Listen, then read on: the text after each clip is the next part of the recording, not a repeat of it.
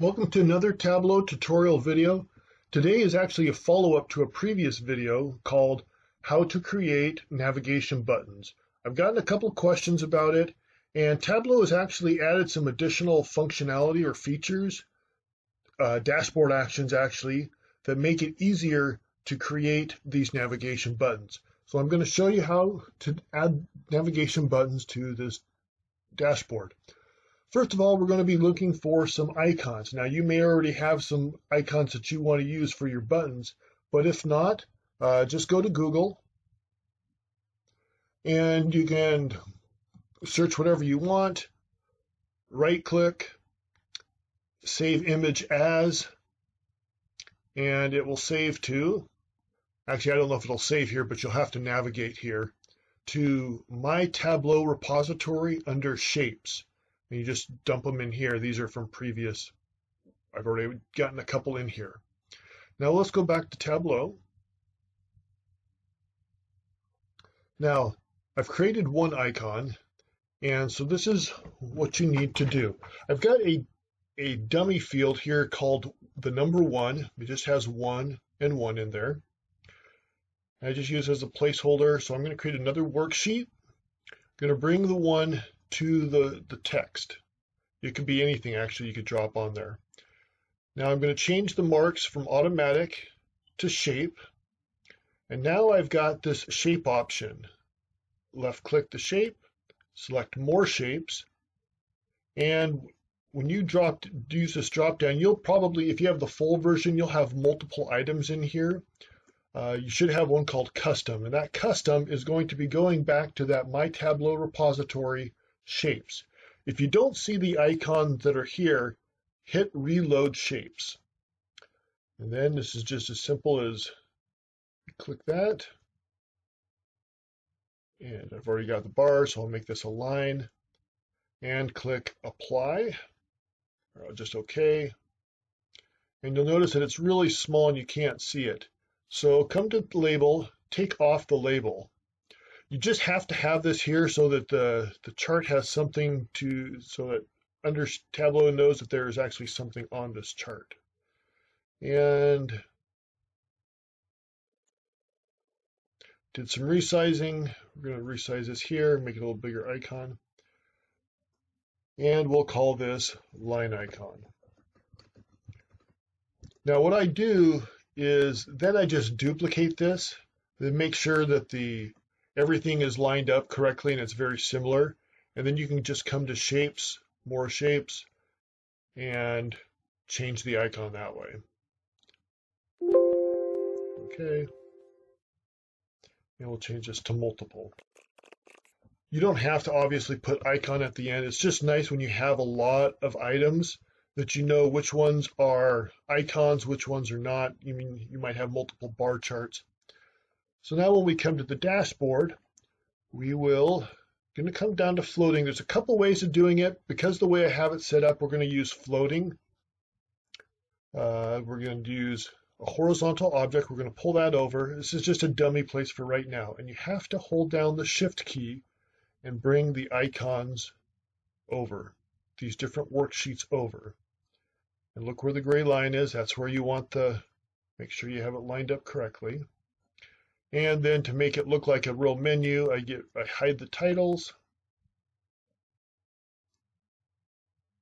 And then you can reshape the bar.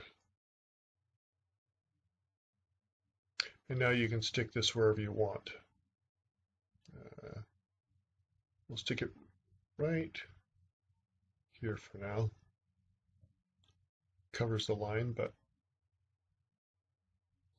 And then you'll see that some of this got hidden. One of the things you might want to do is say fit entire.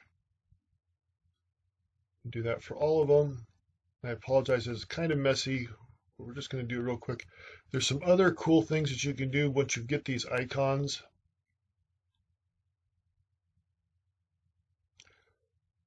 If you hover over them, you see there's the average 1 of 1, average. You can actually go to the tooltip and change this so it says go to dashboard 1. All right. Now when you come here, you hover over it, it now gives you a little note of what you want, where you're going to go. So once you have that set up, we're going to come to dashboards, go into actions. We're going to add an action. Here's the new one that we didn't have before when I did the previous video, go to sheet. And so you're going to say, go to bar chart, dashboard, or whatever you want. So you'll make sure that it's only effective on the bar icon. It's going to be select. And then the target sheet is we're going to actually have this to dashboard 2. All right. Hit OK. And so now when you come up here and click on this, it'll shoot you to dashboard 2. All right, so this is what I normally do in a situation like this is I would actually create this as part of a tiled container. And then I would make duplicates of the tiled container. And that way, when you duplicate the dashboard, these icons are already there.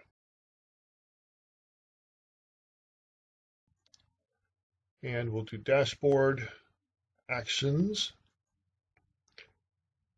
And we'll go to sheet. And this time we're going to have it, the line item, go to scatter plot.